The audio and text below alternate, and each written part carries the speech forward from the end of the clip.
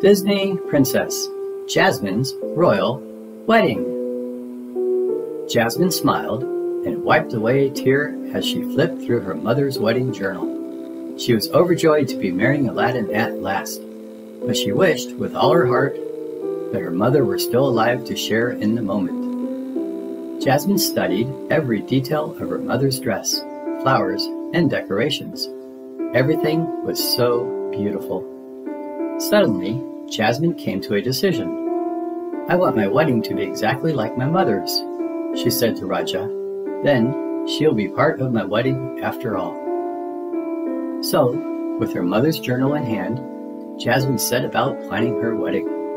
First, she selected the very same exotic flowers her mother had chosen many years before. Next, she showed the menu from her parents' wedding to the palace chef so he could prepare the same exact meal.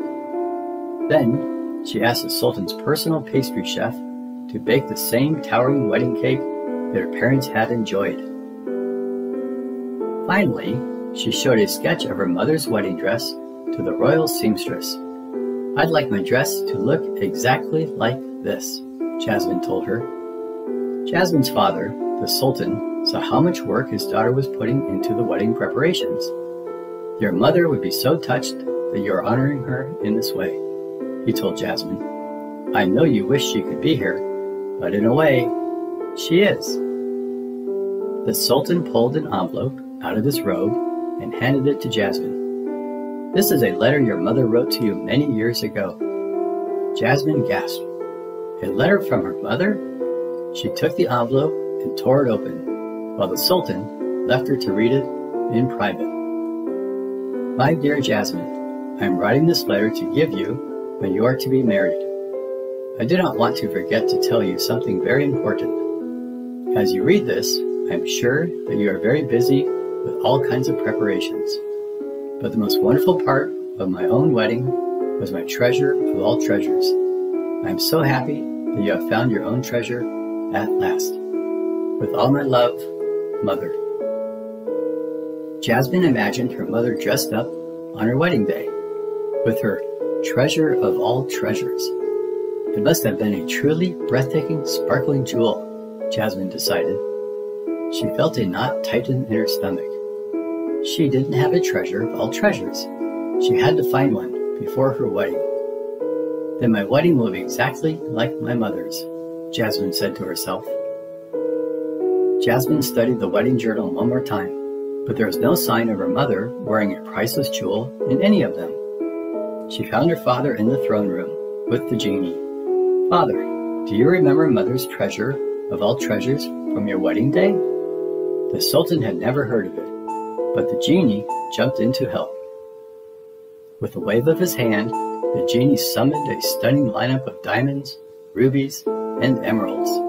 "Step right up and choose your very own treasure of all treasures," he exclaimed. Jasmine looked at each beautiful jewel, but somehow she knew none of them was a treasure she was seeking. "Thank you for trying, Genie," she said. "I think I will know it when I see it." Unsure of what to do next, Jasmine shared her troubles with Aladdin. He was determined to help. "If the treasure is somewhere in this palace, we will find it," he said.